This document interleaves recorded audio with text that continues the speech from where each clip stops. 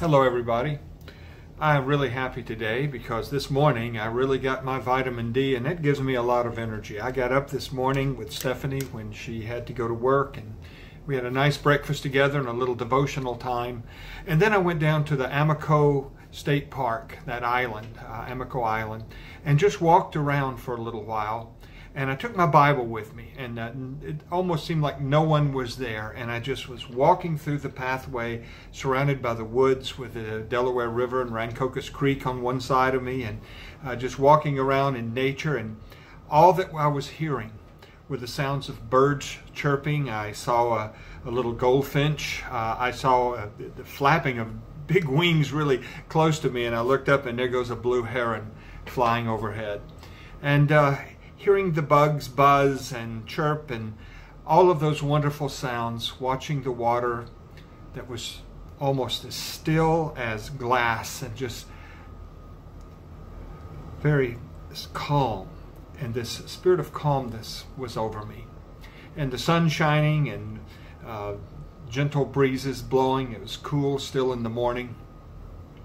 And I opened my Bible and began to read. One of my favorite portions is the 139th Psalm. I thought I might talk just a little bit about a few of the verses, and I hope that you'll get the Bible out and look at Psalm 139, which is one of the greatest psalms of a reflection of this psalmist upon how close God is to us.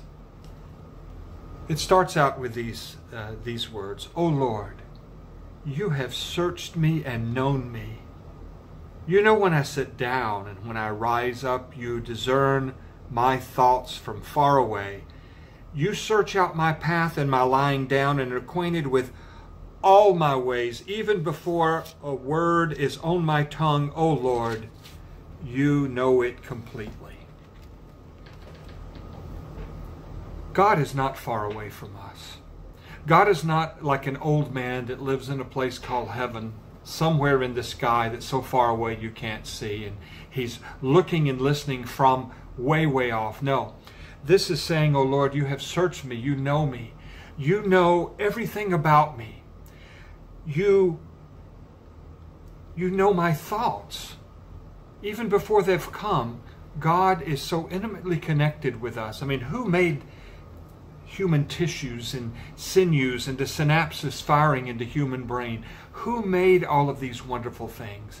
God did. There were some old prayers that went this way: "O Lord, who is nearer to us than our own breath, closer than our own hands and feet." In fact, we can say that God is closer to us than we are to ourselves because God understands everything about us. The psalmist said, "You know when I sit down, you know when I rise up. You're acquainted with all my ways, and even before a word is on my tongue, you know it altogether," which should give us great confidence in prayer. That even if we don't say things right, even if we can't form the words, Jesus invites us to pray, but even if we can't form the words very well, God already understands those words. God already knows our thoughts from afar, even when we're grappling. Have you ever had an opportunity to try to talk to somebody and you just can't remember the words that you wanted to say? You know what you're trying to say, but your mind is just not firing at the moment. Well, God already knows, and that's why Paul said that we can pray with confidence, even though we don't know how to pray as we ought, but the Spirit prays for us with words too deep, groans too deep for words, with groans that are just too deep for words. That's the confidence. How close God is to us. The psalmist continues in verse 4 and 5 to God, "You hem me in behind and before, and lay your hand upon me. Such knowledge is too wonderful for me. It's so high I cannot attain it." God is not distant from us. God is very close. Now, you turn on the news, there's a lot of bad news. You turn on the news and you're getting just a small microscopic view of something that's going on in the world. And sometimes the news where the cameras are focused on the people that are full of anger, on riots that are going on, or on the coronavirus. These things are very disturbing to us, but just sit back for a little bit. Maybe take a walk out in nature like I did. And you'll find out that God is nearer to us than we are to ourselves. In fact, the psalmist continues in verse 7 and 8. Where can I go from your Spirit? Where can I flee from your presence? If I ascend to the heaven, you are there. If I make my bed in the Sheol, the darkness below, you are there.